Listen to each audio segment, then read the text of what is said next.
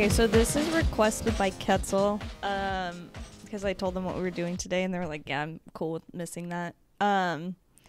They want to know, what would we do with our gallstones? Oh, wow. Okay. And they said jewelry, so we can't pick that. We have to do something else. But I already talked to him about this. That's what we were going to do. We were going to preserve them. Yeah, but Quetzal wants you to pick something else. Oh, I have to do something else with the gallstone? Yeah, which I was like, dude, I don't fucking know. Just keep them. I feel like they should have probably specified what kind of jewelry. That way be like, okay, you can't make a ring out of it. No, they said jewelry, period. Because I was like, dude, you said necklace.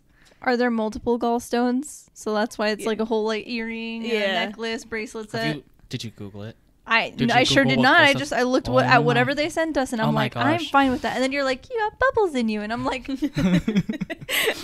they did have bubbles. And then the boba comment. I can never have boba ever again. I've never. I wonder what boba. Well, firstly, I don't know. Don't ask. Don't even. What do they feel like? Okay. Yeah. Yeah. Are they like squishy or are they crumbly, or are they like solid? So now we're eating them. I think No, we're not eating them. I just want to know what's the I kind of want to chew on it. I don't want to do that. You're evicted. Take your dogs and leave. You're done. I think it's a shame that Quetzal can't keep them. They're a part of you. Whoa, there's my body, my choice. I told them that. Yeah, that's what they said. There's some animal things and some like human things that doctors do allow you to keep. I'm surprised that's like, what is that? That's a shame. No jewelry, right? No jewelry. I mean, can I use it for anything else? Like, there's no limits, right? Are you gonna cook with it? No, God, no. No. Put it in some soup. Oh, stone soup. Gallstone soup. What a deep cut to a previous That's what cannibals episode. do, dude. When the people, they have gallstones. They make gallstone soup. That's disgusting, you guys. Do you think they shred them up? Or do you think they like boil them? I have no idea. Do they crack open like eggs? See, I don't know. I wish I knew the consistency. They're obviously hard, but are they like... If Q was here, they would Google it and tell us what's the dealio. Now they're getting that removed right now as we speak. I mean, decor? Would you do something with decor with it? I just start a nice little rock collection. Ooh, cute. I'll make... Cute. The most strange cute I've ever heard. Cute. We'll put it in we'll use it to adorn like the handle or the hilt of a sword or something. Or a dagger. Yeah, or like put it on like the knobs in the cabinets. Just glue them everywhere. How many stones were in that patch? Dude, have you Googled it? Oh my god, Google gallstones. Oh god, they're gonna show it to me. I did too, and I was like, ugh. I was like, ew, those are in you, dude? That's the only thing more terrifying than that is like a picture of like teeth in a skull. Ugh, I hate Before that. like there was like one case or like picture of like there being 82 or some random ass fucking number of teeth in some kid's like skull somewhere, and so they had to surgically remove them all. They're like rocks. Oh They're my rocks god, that looks like weird seeds. That looks like the seeds you put on a very I saw the picture of like vegan the diet. actual like gallbladder and like just packed filled with stones, like a little like little sack. satchel, a little sack of stones. You know when you go to like gift shops and they're like stuff like that. Get the stones, get the gems, and put them in the satchel. Ooh. It's like those giant trays of like stones, and you're like, fill up a bag. Exactly. Yes. And then it's your gallbladder. The gift shop is your gallbladder. Boom. I guess what I would do with them is like maybe make a little terrarium with them. A little terrarium. Do like some terrazzo flooring with your gallstones. Sure. It matches my gallstones. The ultimate friendship bracelet. I made them myself. I made them myself. From scratch. Wink. Also, it's kind of weird we saw the inside of Quetzal. That was very personal. I was like, dude, that's you. That's inside you. That's weird. That's your body. They have bubbles. In them. They have bubbles in them. Yeah. They look like the popping boba, like the mango popping boba. Yeah. I was like, oh. Next time I go to Yogurtland, I'm still going to get them, though. And pop them.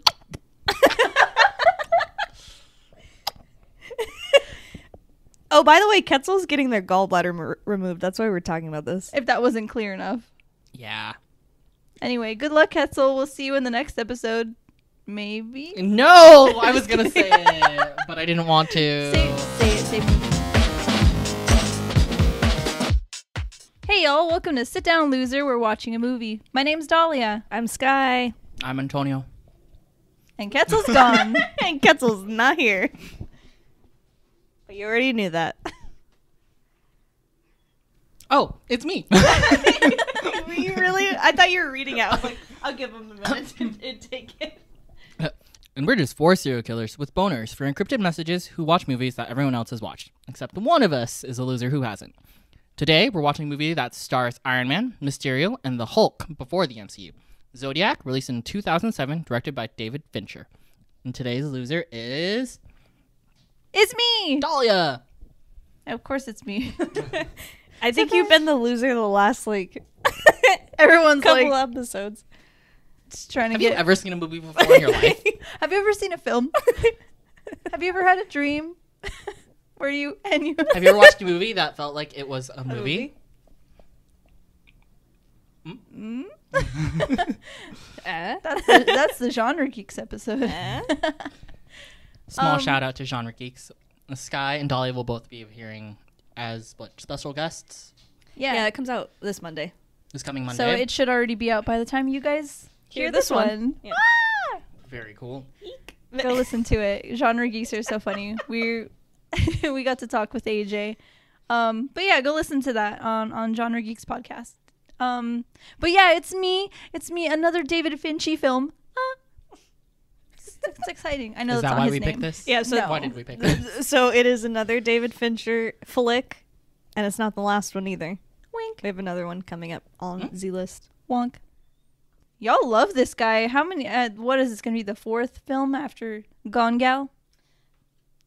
No. The 3rd, right? Hmm. We did Social Network, this one, and then Gone Girl. Oh no, I'm thinking of the other guy from mixing him up with Call Me by Your Name, which is not. That was Luca. Okay. Could you That's imagine so if far David off. Fincher Sorry. directed Call Me by Your Name? Antonio's like, I would watch that. Army surely Hammer would. would actually be a cannibal. He'd Yeah. play a cannibal. He'd have to stop method acting. Or is it method acting? He That's would. just what you're- Well, It's not method acting it wouldn't be. anymore. He'd be his true self. It's just method. No. It's a documentary at that point. It's just method living. Eep. Anyways, speaking of David Fincher, true crime realness. That is the second reason why. I actually am not a big true crime person. That still surprises me. 'Cause Yeah. I think I knew that about you already. I just don't do it. I don't do it. I get bored. I'm just like, it's real. But it Whatever. was real life. Real A real life. story. It's a real life story. They did this. People died, Antonio. I don't care.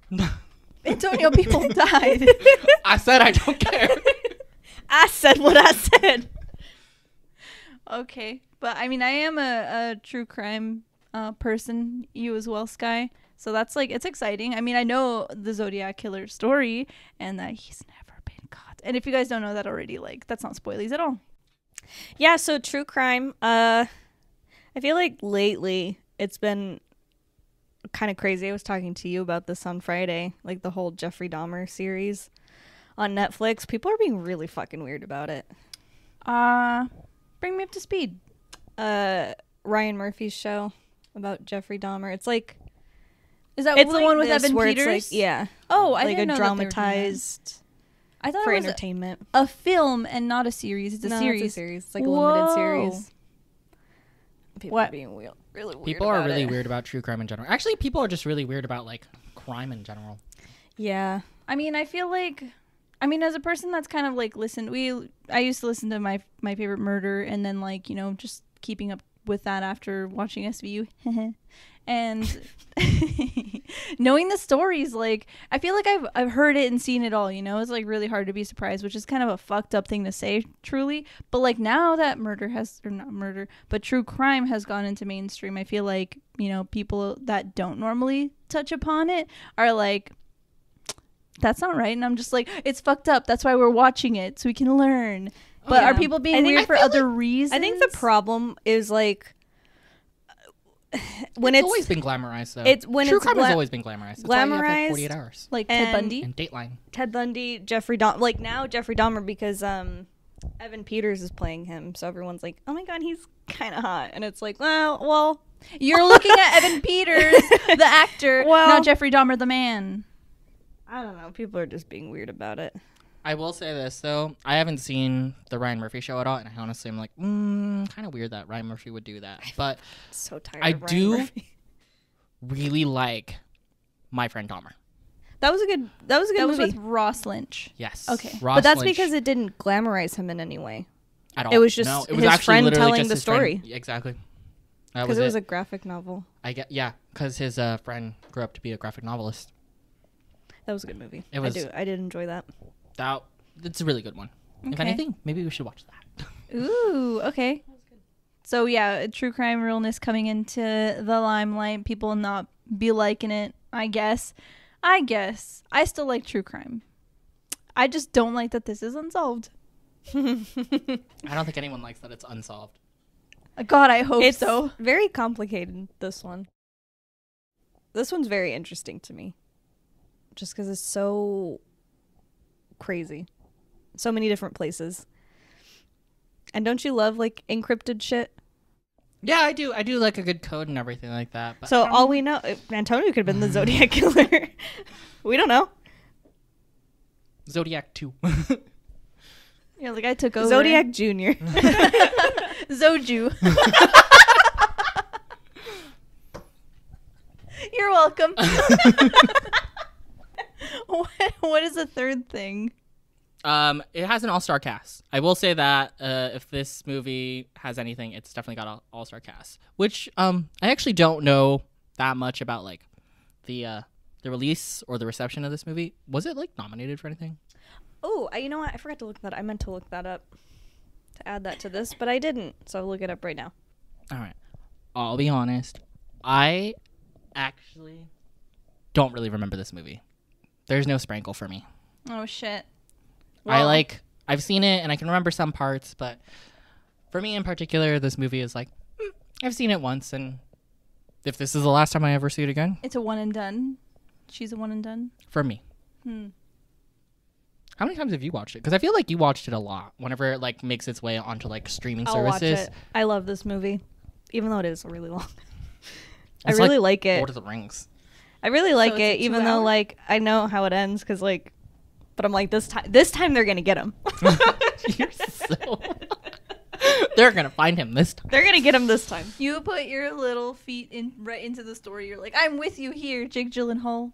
I don't know anything about the movie, so I'm assuming that he's know? a okay guy, but who knows? This was not nominated for anything. At all. No, Interesting. just like other like awards, but not like the main ones. Would you say it was snubbed as many times as Antonio said that Amy Adams from Arrival was snubbed? I don't know. It's just one of those movies. If it's not a yes, it's a no. I mean, I like all of David Fincher's movies, and they all kind of have the same feel. David Lynchy. I don't know anything about David Fincher. I gotta look up his directing style.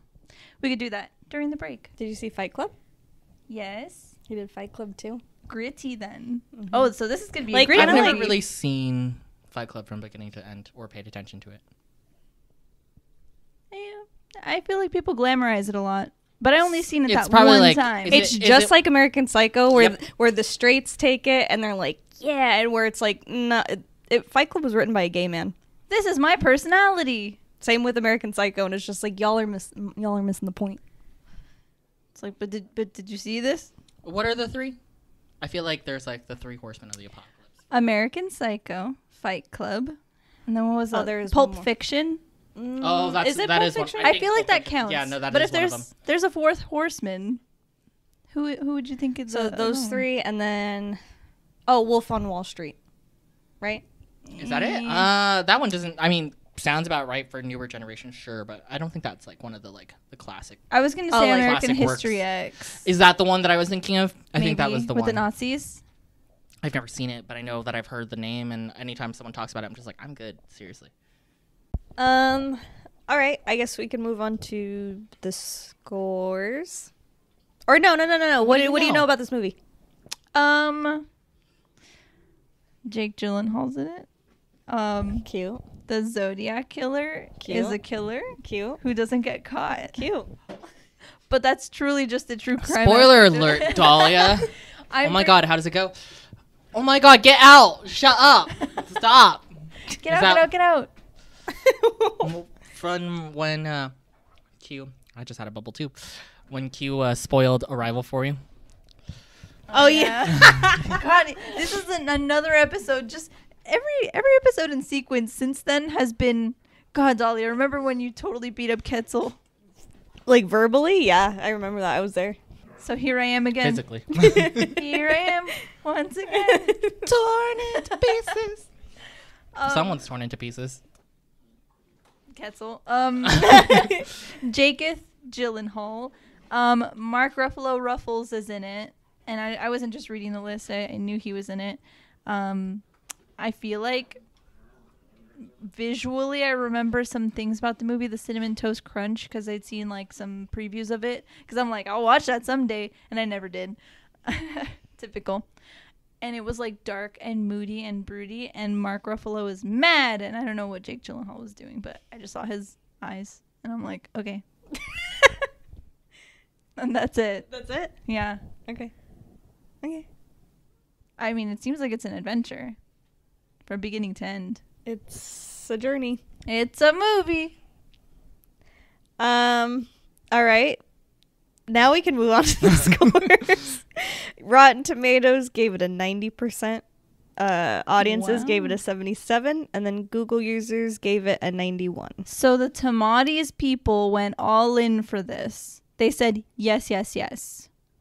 Because that's pretty awesome, matching kind of Google scores. Audience, I'm a little surprised at that. I mean, I'm with the audience on this one. This is a Rotten Tomatoes audience? Yeah. Saying it's a C, it's a high C. Whoa. No, I think it's a B. I think it's an overall B. Yeah, I mean, when you put those together, it's a B. The average is a B. It's a B. Average is a B.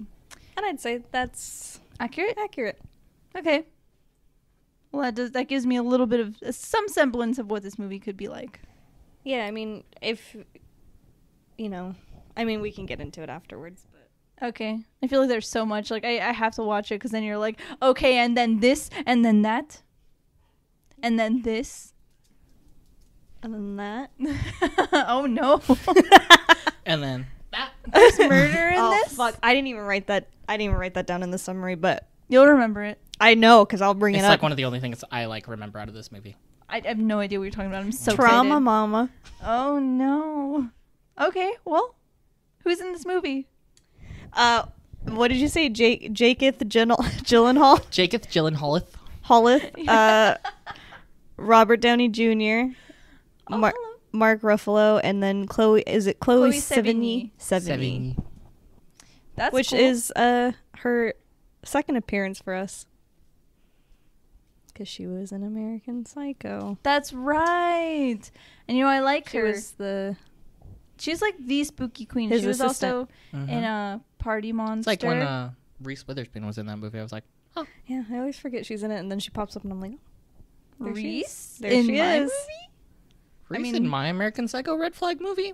More likely than you think. Truly. So that's interesting. I mean, this is like the queen of spooky movies, I think, right? Chloe, she's like in all the weird culty classic B movies. Is she? Maybe. She was I don't also know. in American Horror Story also. She was.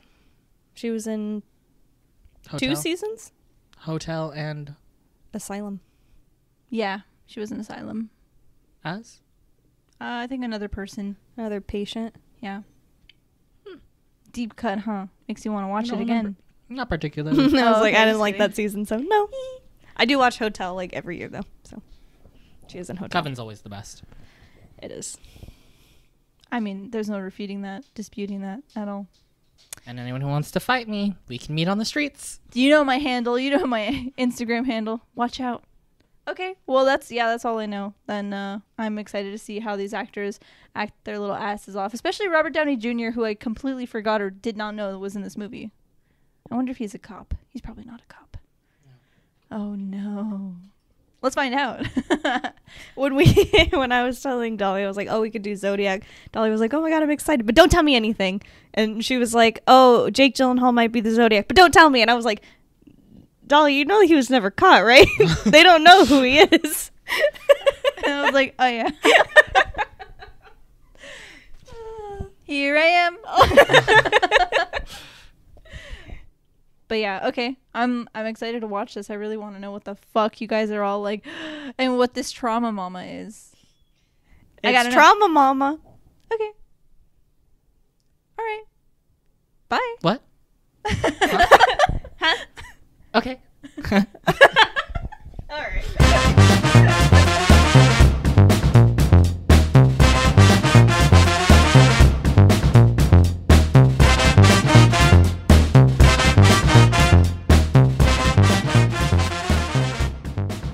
Welcome to Back to Blunch, a segment in this podcast where we what do we do? What do we do here?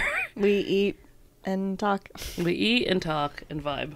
So it's basically the same as our podcast, but No movies. And no Dolly and Antonio. I think it's really a propaganda for me to try to convince people on Blunch, for me to make this a thing. If we ever have merch, I want Blunch merch. How's that croissant sandwich? Oh, we're eating Burger King today. It's pretty good. Now, Burger King had us convinced, at least had me convinced, with their fucking little hash brown bits.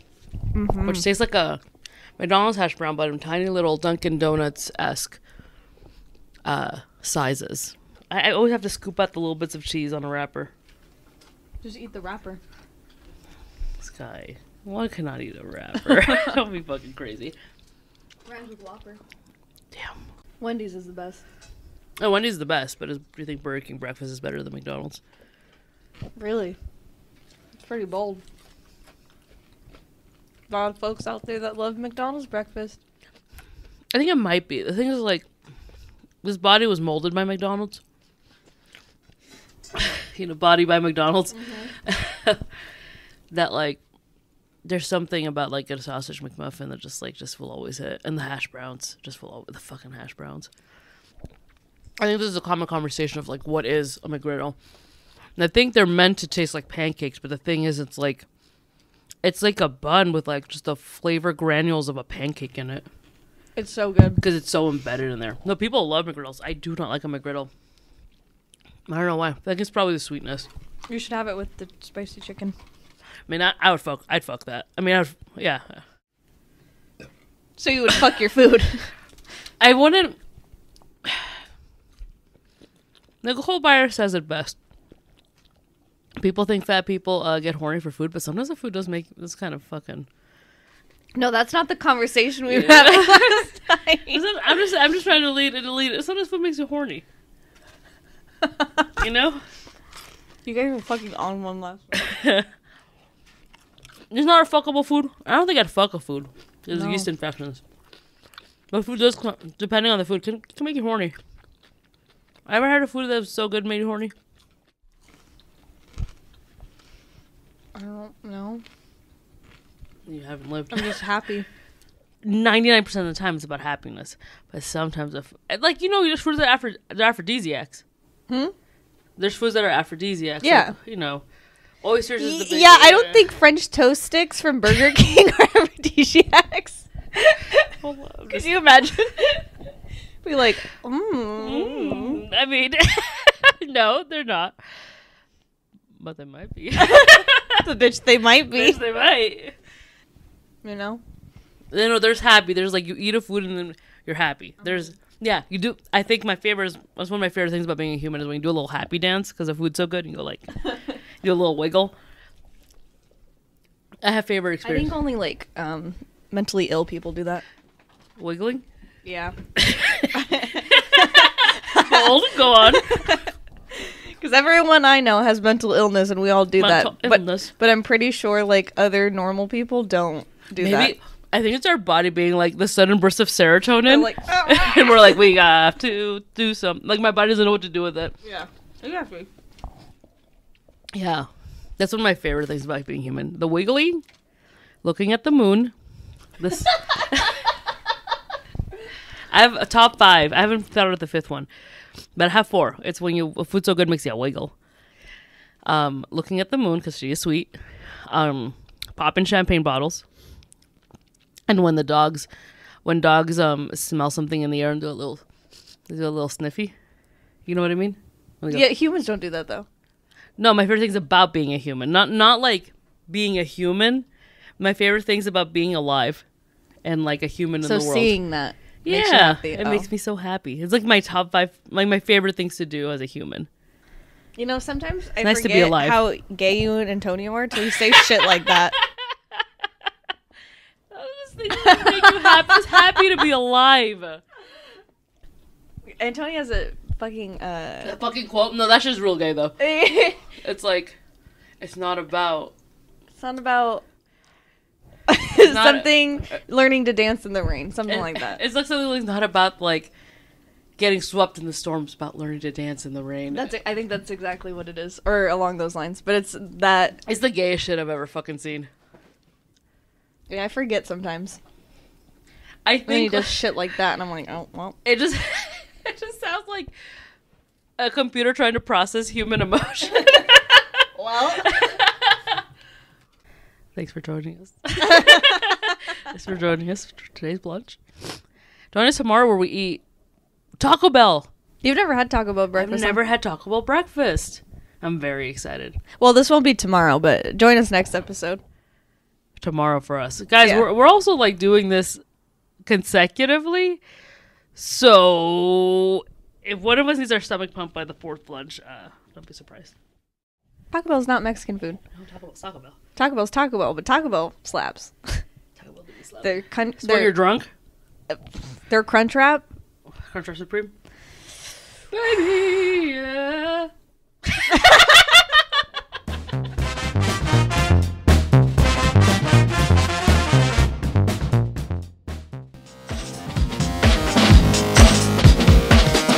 So if none of this makes sense, might be. Howdy, hey neighborinos, we're back from the movie. That was a wild time. I fell asleep Yeah. briefly. If that's the last time I ever watched that movie, I'm okay. But it's fun. Initial first thoughts, I liked it. I can see why you're like, they're gonna get him this time. I truly wish that they would have gotten him this time, but Maybe next time. Spoiler, Very- guys, the Zodiac killer is still unsolved. ugh. And like, I know that seems so stupid and like very like, duh. Have you even read the articles? Oh, and we forgot to mention this at the beginning. The Zodiac killer's Ted Cruz. Ted Cruz, if you're listening, Oh, shit. turn yourself in. You know, after watching the movie, actually, now that you bring that up, Sky, I'm glad you brought that up. I've been dying to talk about it. thank you for opening that door. Let me step right in. He be looking like it. He do be looking like he doing some shady shit. Well, All right, Mr. Senator, quote unquote. Anyway, it was really good. I really enjoyed it, and like I would like to continue talking about it, and we'll go through it bit by bit. Let's tell the people some things. How does it start? all right. So it's 4th of July, 1969. Nice. An unknown man attacks Darlene Fearon and Mike Mongu. Majot. Darlene Farron and Mike Michaud? What? Yes, that's how you say it. What did I say? Don't matter. How do you say it? Farron? Farron? Farron. All right. Anyway, so he attacks those two with a handgun at Lover's Lane in Vallejo, California, and only Mike survives. And that starts us off. That is the cold open of the movie. I hated it. It was a bit much. It's a lot. It's a lot to take in. So anyway, he murders them, but guess what? Mike survives and Mike lives survives. to tell the tale and lives another day. The end. Sick. So a month later, the San Francisco Chronicle receives encrypted letters from a killer calling himself Zodiac, who threatens to kill dozens of people unless his message is decoded, which contains his identity. Right. Robert Graysmith, who's a political cartoonist at the paper, who is also Jake Gyllenhaal, played by Jake Gyllenhaal, correctly guesses that his identity will not be in the message, but Noam takes him seriously. And I fucked this up. And he he is excluded from details about the killing, so he's like not in any of the important meetings in the office. But a married couple deciphers one of the letters that are published. Yeah, it was some wild shit. So, like, these letters were sent in, and then they're like, what do we do? Let's call the police. And the police is like, oh, no, not you guys, too. And, you know, because he was sending ciphers to a bunch of different publications. So, we are focusing on the Chronicle. San Fran Chronicle. Chronicle. SFC. And, yeah, like, I feel bad a little bit for Robert, because nobody does take him seriously literally the entire time, and that's kind of sad. And they give him a terrible nickname. I don't like that. But, you know, as a true journalist, and he was a cartoonist, a true journalist at the Chronicle, as he was turning to be, he was very nosy and snoopy, and he's like, I gotta find out more. But honestly, like, it's like, what, like, late 69, 70s, there's nothing to do. He's like, let me put my little nosy in here. Let me find out some things. But, I mean, I appreciated that. I liked following his story. I mean, he was kind of annoying. He was I kind could of, see how everyone was like... So, he's a real person? Yeah. He's a real person, and he was really that annoying? Yeah. Robert Downey Jr. told me so. Yeah, did he call you up and tell you that? Jaketh Gyllenhaal. I have his personal number. Right after I Love You 3000, he's like, Dahlia? I met Robert Graysmith. He's annoying. Oh, God. But yeah, okay. Robert Downey Jr. is working closely, but we'll get to that in a second. With Robert Graysmith, Jake Gyllenhaal in the movie. In September, Zodiac ends up stabbing 2 law students, Brian and Cecilia, at Lake Berryessa in Napa County. Cecilia dies 2 days later. Did Brian die? Like, no, he survived. Both guys survived. So, like, in these two lovers' lane type of situations, both women die, but the men survive. And it's, like, wild, because later in the movie, they're like, oh, he was so focused on killing the women, he didn't even give a fuck about the men. It was really sad. Yeah, that part, this part in the Lake Berryessa, I always thought this part was rough, too. It is. I didn't like watching it. It kind of scared me the first time I saw this movie. I was like, ew. And then another part that we'll get to later also scared me. And I was like, you see the stabbings, though. Yeah, and that's rough. And he stabs the shit out of her. Oh my God. The fact that they showed that to like, us, I he was just like, went like, to Brian, and then he went ham on Cecilia, which is like, well. I didn't even know that she died 2 days later. That's almost insane. So she was like in horrible, horrible pain. Zodiac wasn't messing around. So Paul Avery, who is played by Robert Downey Jr., he's a crime journalist for the San Francisco Chronicle. And Robert discussed the coded letters, and some of Robert's insights are helpful, such as Zodiac's reference to man as the most dangerous animal of them all, which is in reference to The Most Dangerous Game, which is a book and a movie. Yeah. Yep. Did you guys ever read it? In high school, yeah, actually. I think I don't know if I read like the full book or so much as just like an excerpt from it, from like a textbook. Is it good? Yeah, it was really good. It was a little disturbing now that I think about it in middle school, but yeah, I remember the teacher you read that in middle school? I read that in middle school. It was like in the 7th grade or something. I would think that'd be a high school book. It was a little rough. Yeah, definitely not. I remember because it was at my middle school. I went to high school in a different part of town. But yeah, it was some wild shit. So yeah, basically he says it in the movie, like, this billionaire or whatever, this rich person owns an island, and then people get shipwrecked. It's rigged to get people shipwrecked. Anybody who lands on the island, he's like, oh my god, let me wine you and dine you. But he does not 69 them. He was like, no, you gotta go. I was like, whoa. Whoa. But wine, dine, and 69. I get it. But It's all like, about rhyming. It's like, no. You're gonna go into the jungle, and you're gonna fend for yourself, and I'm gonna come after you. And then the guy's like, wait, what? And then he's like, bye. I'm gonna come after you. So good luck. But I'm just so tired of hunting animals. Like, I'm hunting people now because y'all are like quirky and you know how to hide. So I like to find you. It's like so funny. Just in a silly, goofy mood. Just in a silly, goofy mood. Basically.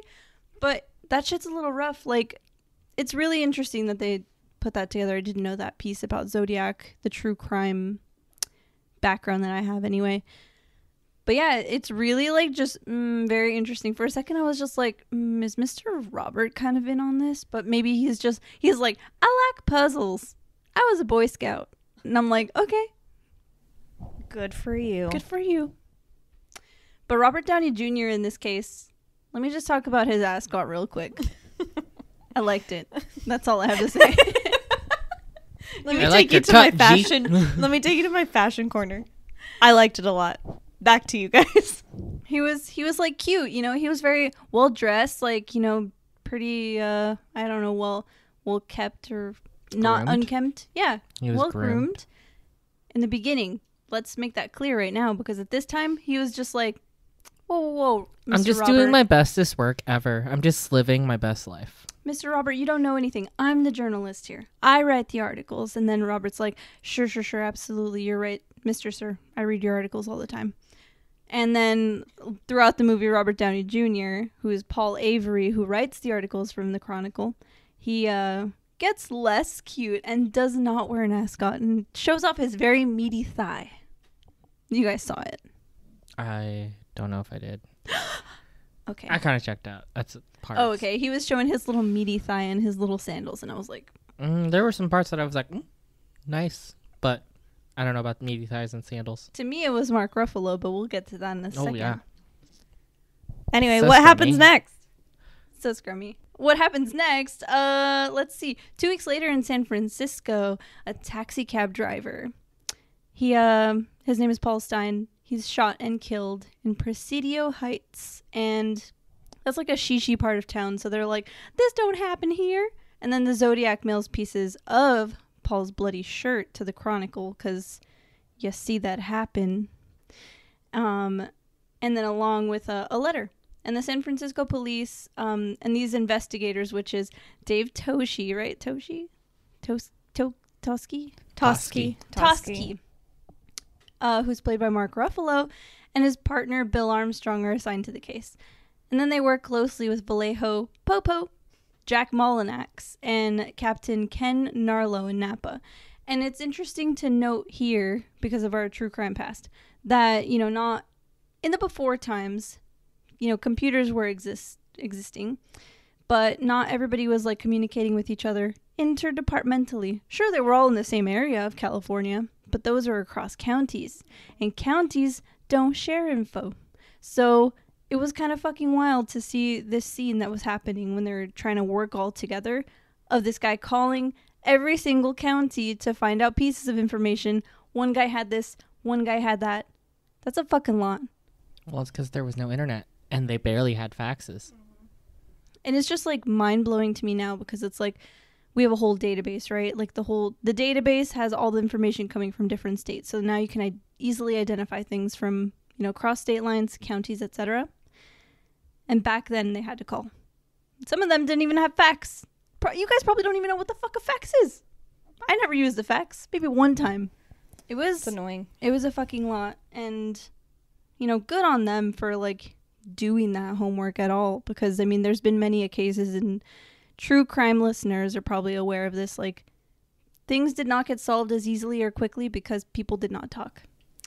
So when does that part happen? Is that in between this and them talking to Arthur Lee Allen? Yeah, so that part is a little bit later. Is it later? I It's can never later, remember. I 'cause just know I didn't. I forgot to. It's later because they talk about all the different parts or all the different crimes happening in California, and they're all from different departments, and they're all from different counties. And there's one guy, just like the guy from SVU, is from Napa. I'm pretty sure. Mullinax is the one for the high school kids in the beginning, and then the Presidio Heights taxi driver is San Francisco. San Francisco, which is Tosky. So they're all technically working different cases, but they are pretty sure it's the same killer. They're like, it's connected. They're all together. And then this one name comes up. Right? Amongst several. So now we're in 1971, and Tosky? Is it Tosky, right? Yeah. Yes. 1 second, though. When we go back, does it have the year there before 1971? Oh, no. Oh, Nope. wow. Yeah, so 69, yeah. So, So like, it's still like 69. 69 through 70. they get all Here. these, like, fucking letters and shit. In Lots of between that time. letters, lots of things happening. In between them connecting Arthur Lee Allen to the case at all, they get all these fucking weird, like, letters and shit, and he'd be sending more and more frequently. And that was really weird because, like, you know, he wasn't sending so much before, right? He was sending, like, 3 in a year or whatever, and they're like, that's fucking weird. Yeah. Okay, so anyway, in 1971, Tosky, Armstrong, and Mullinax question a suspect in the Vallejo case, which is the 2 teenagers in the car that get shot. Arthur Lee Allen is the suspect, and they notice he wears a Zodiac wristwatch with the same logo as the killer. However, a handwriting expert insists that Allen did not write the letters despite him being ambidextrous. Which was so weird, right? Like, it was an interview, right? So, like, Mullinax and the 2 investigators go to this guy's job. And they're like, so what is this about your life? And then, you know, they're all looking at him. They look at his watch and they see it's a Zodiac brand. And they're like, and then they're like, so what's this about you being ambidextrous? And he's like, I don't know anything about that. I'm not very good at it. And it's like, we didn't say they weren't. And then it was just very circumstantial was the word, right? And it was just so annoying to me because I'm like, they got him, boys. You know, they got him. It was just not enough hard evidence to really lock this guy away. And it was frustrating. That was the most probably frustrating part of the movie is like they had a lead, but they couldn't nab him. Well, they couldn't get like a warrant. They didn't have enough stuff to get a warrant Enough concrete stuff to search his house. Which is fair because, you know, on one end, but still, you're like, oof. So back to Paul Avery. He receives a letter threatening his life, which causes him to become paranoid, and he starts turning to drugs and alcohol. Goodbye, Ascot. Boo. Boo, The don't case do is- drugs. yeah. I won't do drugs. I will have attitude. Anyway. Wait, what's the rest of it? I want to know. R, I will respect myself. And E, I will educate me. That's what sounds we right. didn't get. That's what we didn't get at the trivia night, Sky. What does D.A.R.E mean? I thought we got that one. Oh, I certainly did not. I thought we did. No. I don't think he it's- just sang the song. I trust him. He sang a song. That's the song, though. That's the song. Yeah, the D.A.R.E song. Do they even have the D.A.R.E program still? Probably not. Man, I don't know. Mm. I'm not in the school system. I won't say it. Hello. But yeah, that was really sad. He really did turn from like a cool, crazy journalist guy to being like, what did you say about me? So, no, we did get it. It was Drug Abuse Resistance Education is what D.A.R.E stands for. So we did get that. That's the song, though. I do know the song. Oh, just kidding. They should have had the actual words in there. Like in the song? Like Antonio was just singing. Because it didn't say resistance. He said respect myself for R. Yeah, because that's the song. That was the song. But with the I was part of D.A.R.E. a cult, guys. So was I. Oops. They would give us candy when we got the right answer. So I was like, this is cool. Doing Stickers. drugs isn't cool. I grew up like on the north side of town, and that was the not so cute part of town. So how the fuck did I not get into D.A.R.E. and then you guys did? Were you guys more prone to getting into I drugs? think I think they just considered it a lost cause and just didn't bother. That is so interesting because North Las Vegas is known for its not so cuteness. Yeah, it's a lost cause. The ghetto, as Elvis wrote. No, there are nice areas of North Las Vegas, as people like to tell me. Will I visit them? Most likely No, not. never. You would never cross into North Las Vegas boundaries of your own accord. You're as far as I go north. And I thank you for that. And I thank you for your service. All right, so the case's notoriety weighs on Toski, who can't even sit through a special showing of Dirty Harry, which apparently is loosely based on the case, which I didn't know, and I don't think any of us knew. I only had read that in looking over the true crime details. There was another movie that it was this was like loosely based off of as well. But yeah, this is the one that appeared in the movie. How do you feel about that, Antonio? I've never seen Dirty Harry, so I was like, cool. Well, Mr. Clint Cute. Eastwood is in it. I did know that about Dirty Harry, and that's about it. And now I know that Dirty Harry is based off the Zodiac. I want to know. So what if we that's ever about. watch Dirty Harry, we're just gonna clip that out of this episode and put it in. Well, now I'm going to talk about that part. So the part that I was talking about when I was like trauma mama, which is a part that's always stuck out to me, and also Antonio, we've talked about this part Did extensively. I miss it? No, you did not miss it. You just didn't get the gravitas, I think. Okay. It was a lot, dude. I remember watching this first time and I was like, ah. So it's when the lady is driving and she gets pulled over by another person. And he's like, oh, your back tire's loose. I can tighten it for you. And she's like, okay. And he tightens it up, quote unquote, and then is like, okay, you're good. And she starts driving and it ends up becoming more loose and falls off and she has to pull over again. But lucky enough, that guy's still there and he's like, oh, I guess it's worse than we thought. I can give you a lift though.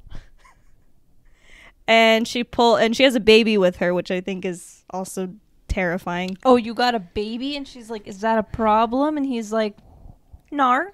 Yeah, so they start driving, and she starts noticing that he's passing by stops.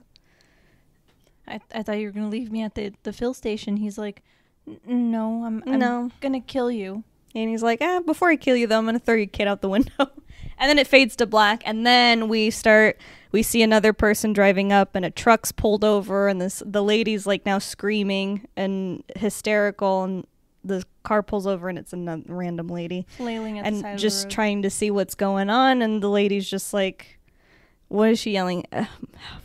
Help my baby or something? Help me find my baby or something? No, not help my baby. No, she's What not did she saying that. say? She says, they say that she jumped out of the car Yeah. and she's like, he was going to kill me. And then, oh, my baby. And so she goes over and she pulls her baby out of Out of the weeds. Out of the weeds, and they were like, "Oh, you hid your baby," because I always thought that she like threw her own baby out the car. I did too. But now, after No, she paying just attention to jumped that, with she her just baby. jumped with her baby and hid the baby just in case. He came That's back. insane. And Also- that was rough. Yes. Now I'm like vividly remembering that because I was very uncomfortable and unsettled by that. I also don't like the word hysterical because I know like the root word of it is like hysterics, and that's like a bad, not good word to me because they used to use that word when women were being hysterical in like the olden days of male doctors only, and they were like, oh, she's hysterical. The only way to like relieve her is like through orgasms or whatever. Oh, well, that's... I hate using that. It's to do with like the generals because like hysterectomy, hysterical, hysterics. I hate that word, and I'll just like leave that with you guys as my maybe something you didn't know about me, because I think Antoine was saying in the theater too, like, or in the movie in Don't Worry Darling, they said hysterical, and I was like, I fucking hate that word. Like, shut the fuck up, dude. And it was the doctor, of course, saying that to the woman. Oh, I didn't know that. Anyway, bit of education for you guys.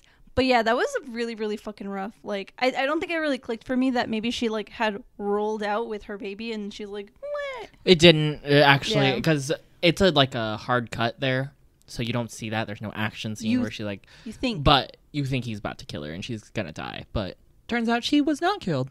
I wonder where that baby is now, though. God, I hope you're alive and well somewhere. I would think so. Maybe. That was 70, somewhere between 71 and 78. Yep. Good gracious. Let's see. Okay, so it's 1978 now. Hello. Avery has moved to the Sacramento Bee, so that's a different publication. And then Gray Smith, who is Jake Gyllenhaal, persistently contacts Toschi and eventually impresses him with his knowledge about the case. So he's like just coming up to him all the time. And then he's like, fine.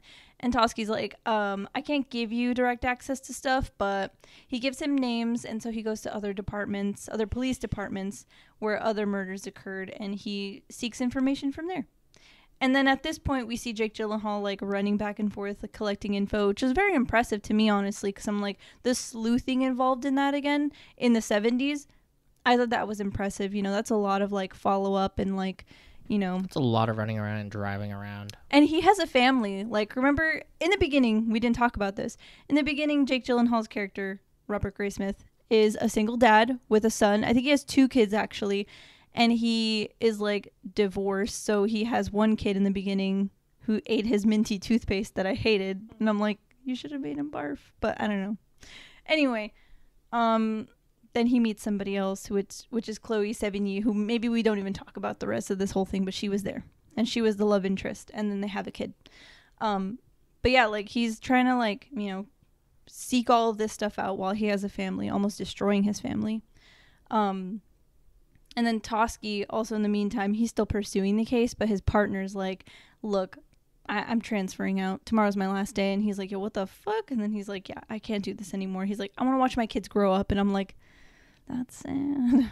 So Toschi himself is demoted for purposefully forging a Zodiac letter. Supposedly. And I don't think I caught that. I don't think anyone actually, like, you know, showed that. There was a random letter popped up, and then it was like, oh, Zodiac's back? This guy must have forged it to drum up publicity. And that was just like, it was a weird cut. Some of the cut sequences here are just like, boop, there you go, this is what happened. As a person watching it for the first time, it was really hard to follow some of the things because of the time of sequence. I think they did a really good job, though, of like keeping 100%. it together. Chronologically, it's great, but like, some of the info has to be inferred way too often around here. I can agree with that. But yeah, so he's demoted. Wah wah. And so Robert, Jake Gyllenhaal, continues his own investigation and is profiled in the Chronicle and gives a tele-interview about the book and his writing about the case. And then he starts getting phone calls. And, you know, in the meantime, we had discovered by this point that the Zodiac killer was, like, giving phone calls to people, like even Paul Avery, and going, and I'm like, oh no. As soon as I was like, not heavy breathing, and then I'm just like, oh no. And he starts getting heavy breathing phone calls. I can't stand it. I could never. So because of his obsession, Robert loses his job and his family because he's obsessed. And he finds circumstantial evidence that points to Arthur Lee Allen being the Zodiac, but still there's no physical evidence to, you know, they kind of breeze past this, but a small portion of like the menacing comes right before that. He goes on this whole tangent about a person who's never seen or alluded to, but talked about by name, is a Rick Marshall, and how Rick Marshall is Napa County guy's like favorite suspect in the case. He's the only person that hasn't been cleared from handwriting. And there's a thing about the posters and like, oh, I just need one more sample. And the guy's like, and he meets someone who supposedly knows Rick Marshall or was taking care of something for Rick Marshall. Bob Vaughn. Yeah. Yes. Bob Vaughn. That's and where like, I fell asleep. That is where you fell asleep. And like, Bob Vaughn's like, Rick Marshall did not do those posters. I did. That's my handwriting. And it freaks out Gray Smith. And like, was Bob Vaughn a suspect? Or is this just part of the movie? Or Let's not forget that he was in his home. I do remember that part. Suddenly he was in this man's home. And suddenly he was in this man's basement. And suddenly there was tea being made upstairs. So he's like, I gotta go. The tea kettle starts going off and he starts rattling the door like black phone style, and he's like, I can't get out. And I'm like, That's when I woke up, and I'm like waking up at the worst part. But 'tis a red herring, I guess. All right.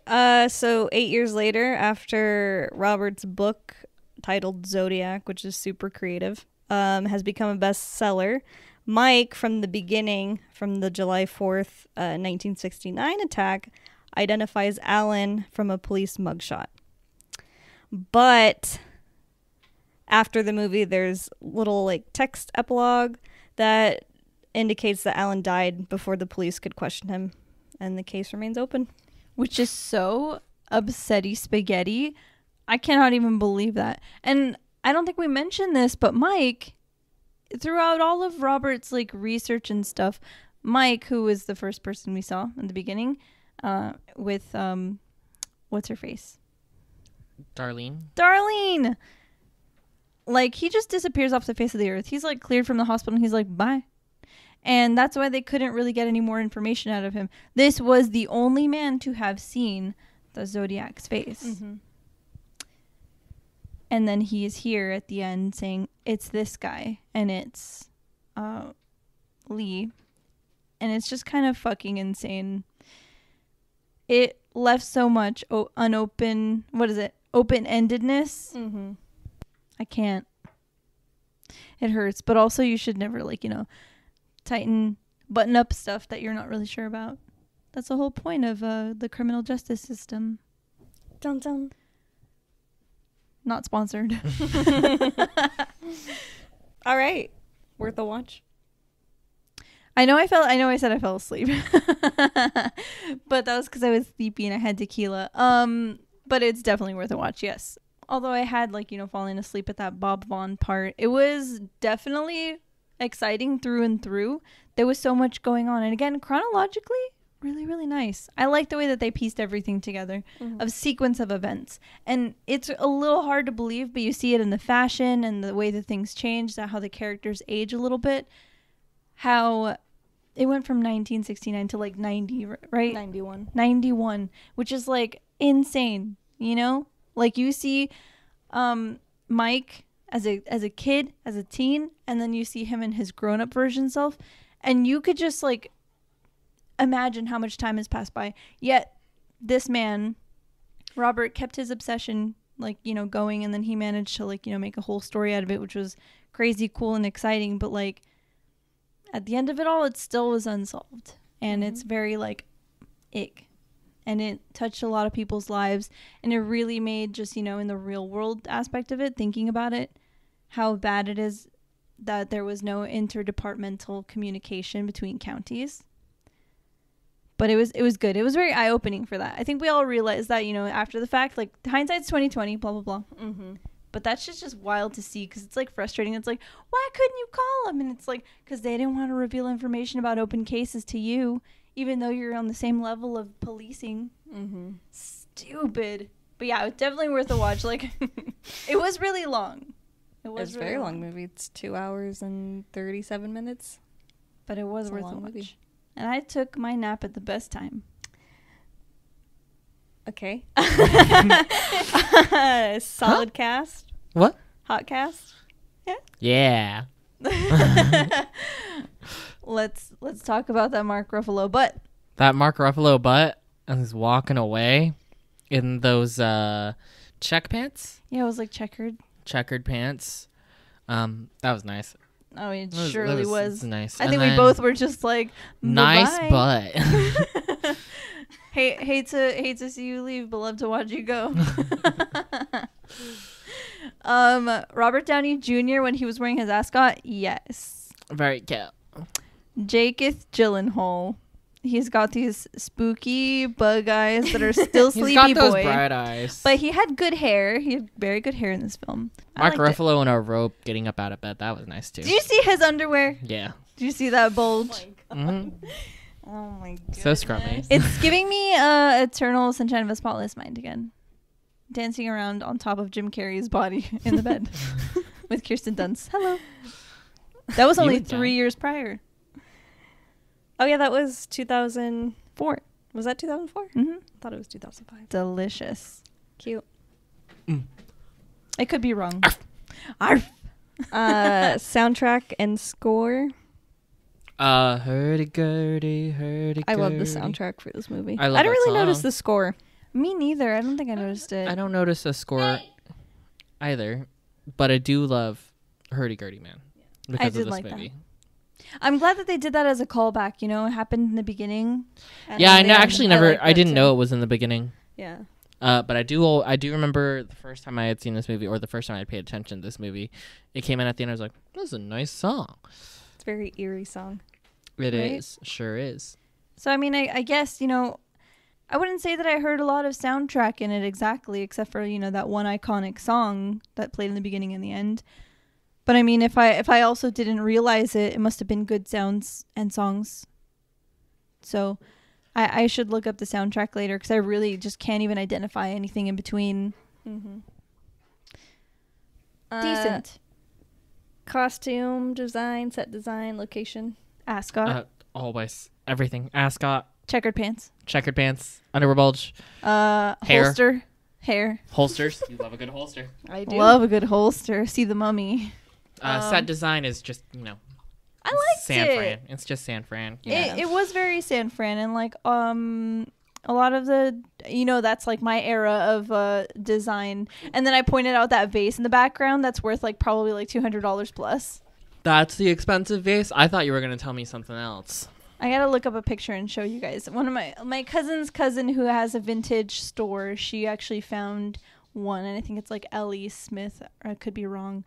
And then she like priced it at like $180, and I was just like, whoa. And it was a tiny vase. It was very small, but it had that like iconic like drippy like, you know, top part of it, you know. And I gotta look it up. I gotta show you guys. But that was very cool. I also like the outfits a Tell me lot. it's like $1,000 some shit. I'm sure at this point she was just selling a teeny tiny one, but that was very cool. I liked all of the design and whatnot. Even like Robert Graysmith's house. I think it was like an apartment, but it was like really cool. Very cute. And Chloe Sevigny, even though she was in like for 2 seconds, I like her little outfits. They were cute. So 70s. Set design. One of the ones that was really like disturbing was his trailer. his trailer. I was like, oop, that's scary. Oh, Big the scary. squirrel trailer. Squirrel trailer. Squirrel Mama. Shack. Did they have a warrant to search his place? Yeah.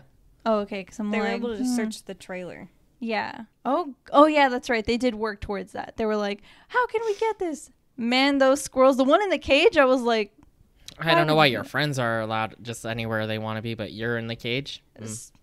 hey, some of them were more lucky than that guy because they ended up in the freezer. That's And that's serial killer 1 out of 3 things. Yeah. Do you remember Seven Psychopaths and how they like portrayed Zodiac as someone who loved bunnies? They were really close with squirrels here. Oh. Also, the 3 thingies that make you a serial killer: wetting the bed, harming small animals, and then I think something else. Trauma to the head. Yeah. You're welcome. Huh. Cool.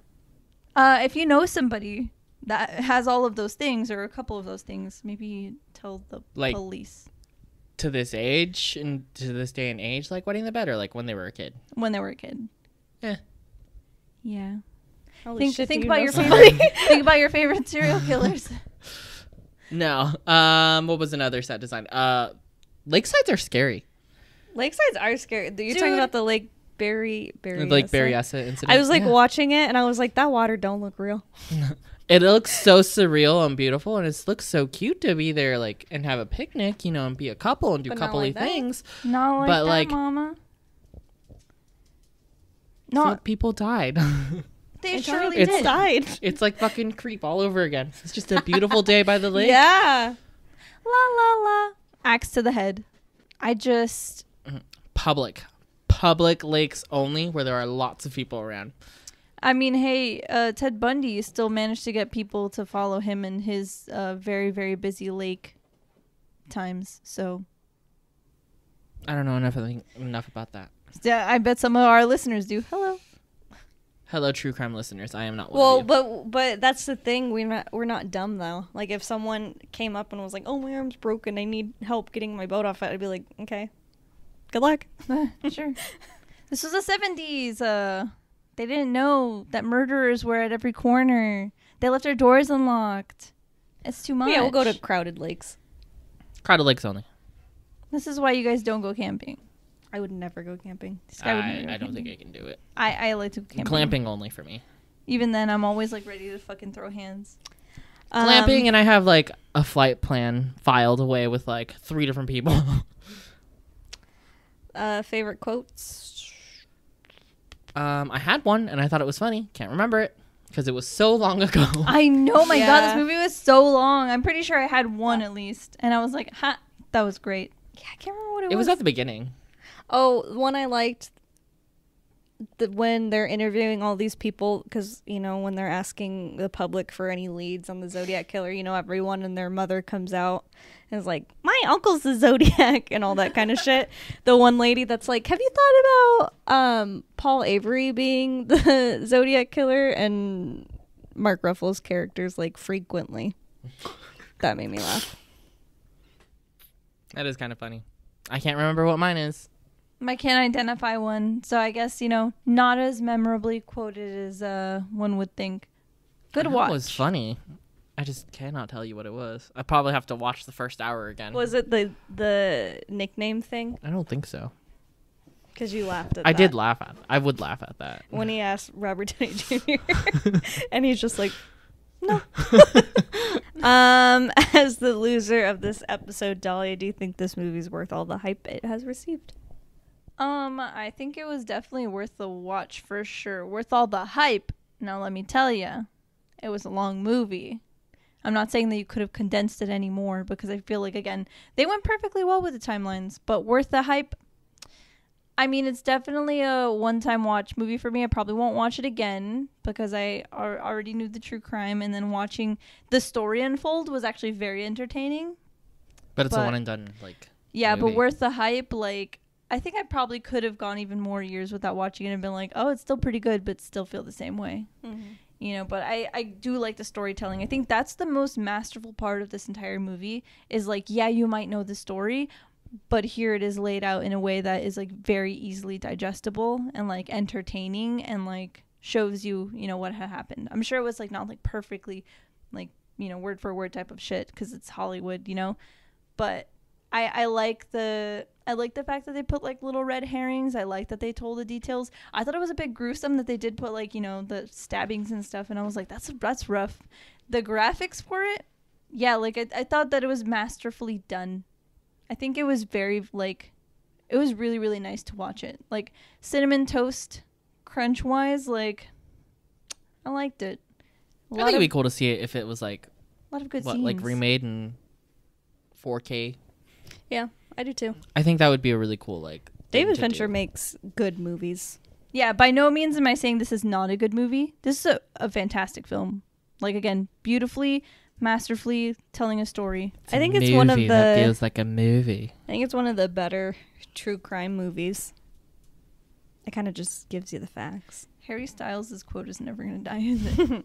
Not for No, me. probably not. You're right, though. Because, you know, there's, again, we were talking about this in the beginning, how, like, you know, maybe, like, you know, some true crime stories are being retold right now, and it's not hitting the mark, or it's just missing the mark. Yeah. But I Lots mean, of things just miss the mark anyways. true. We all know the stories. These are just different interpretations, and truthfully, they really just belong to the director and the producer for how it's going to be told. But I think that this was awesome. I think it was masterfully made. Worth the hype? I don't think so, but definitely worth a watch. Absolutely. I think it was a great film. Cute. I'd recommend it. I'd be like, oh, y'all haven't seen Zodiac? But then I'm just like that guy who hasn't seen Zodiac this entire time. When was it made? 2007? Well, now you can join that. It's been 15 years. Wow. Delicious. I mean, hey, I'd watch it again to see that ass. Oh my god. That's it. That's that on that.